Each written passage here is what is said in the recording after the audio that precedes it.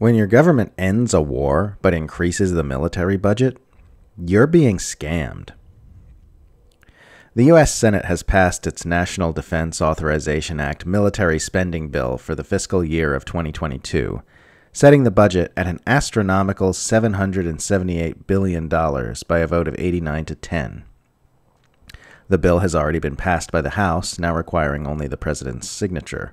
An amendment to cease facilitating Saudi Arabia's atrocities in Yemen was stripped from the bill. The most controversial parts of the 2,100-page military spending bill were negotiated behind closed doors and passed the House mere hours after it was made public, meaning members of Congress couldn't possibly have read the whole thing before casting their votes, reads a political article on the bill's passage by Lindsay Kashgarian, William Barber, and Liz Theo Harris. The U.S. military had a budget of $14 billion for its scaled-down Afghanistan operations for the fiscal year of 2021, down from $17 billion in 2020. If the U.S. military budget behaved normally, you'd expect it to come down by at least $14 billion in 2022 following the withdrawal of U.S. troops and the official end of the war in Afghanistan.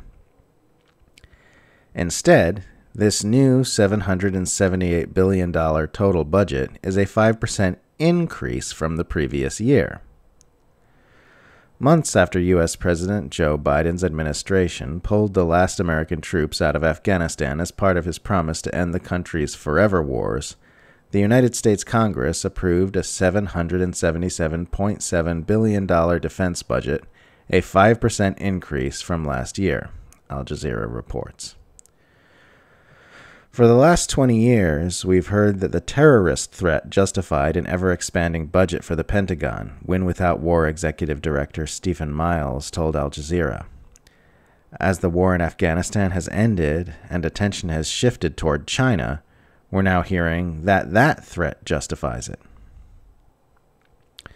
Upon the removal of U.S. troops from Afghanistan, President Biden said the following: "After more than $2 trillion spent in Afghanistan, a cost that researchers at Brown University estimate would be over $300 million a day for 20 years in Afghanistan, for 2 decades, yes, the American people should hear this, $300 million a day for 2 decades. If you take the number of $1 trillion, as many say, that's still $150 million a day for 2 decades. And what have we lost as a consequence in terms of opportunities? I refused to continue that war that was no longer in the service of the vital national interest of our people." You would think a government so grieved over the loss of opportunities for the American people due to Afghanistan war spending would be eager to begin allocating that wealth toward providing opportunities to Americans at the end of that war. Instead, more wealth has been diverted to the U.S. war machine. Anti-War's Dave DeCamp reports, quote, "The NDAA passage comes amid heightened tensions between the U.S. and Russia, and the bill includes $300 million for military aid to Ukraine, $50 million more than what the Pentagon requested. According to the Wall Street Journal, at least $75 million of the Ukraine aid will be lethal, meaning it will be spent on offensive weapons such as Javelin anti-tank missiles the U.S. had already provided to Kiev. With the Pentagon focused on countering China, the NDAA includes $7.1 billion for the Pacific Deterrence Initiative. The PDI is meant to build up U.S. forces in the Asia-Pacific to better confront China. Part of that plan is to establish a network of long-range missiles near China's coast." End quote. Americans are being scammed. A sane military, if there is such a thing, would be bolstered in times when a nation needs to defend itself and scaled down during peacetime. With the U.S. military, it's completely backwards. It's taken as a given that the budget must keep expanding, and then reasons are made up to justify doing so by making peacetime non-existent. The military budget doesn't serve existing conditions. Conditions are created to serve the military budget. Before it was the Russians and the Chinese, it was terrorists. And before it was terrorists, it was the Soviets. After the fall of the USSR, there emerged a popular notion of peace dividend, in which defense spending could be reduced in the absence of America's sole rival, and the abundant excess funds used to take care of the American people instead. The only problem was that a lot of people had gotten rich and powerful as a result of that Cold War defense spending, and that money was used at some key points of influence. Less than 3 months after the dissolution of the Soviet Union, we learned of the Wolfowitz Doctrine from the New York Times, saying the U.S. had resolved to prevent the rise of another superpower at all cost. And a few years later, the neocons found their way into the George W. Bush administration to usher in an unprecedented new era of military expansionism and wars of aggression.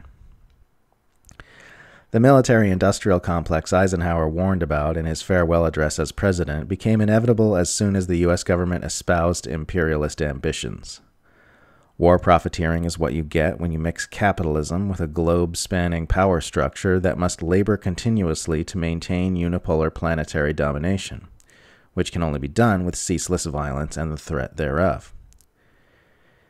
It was inevitable that an industry would not only arise to meet that demand, but begin using its wealth that it generates to push for more warmongering.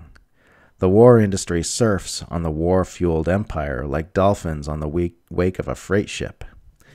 Except in this case, the dolphins are also able to help propel and steer the ship.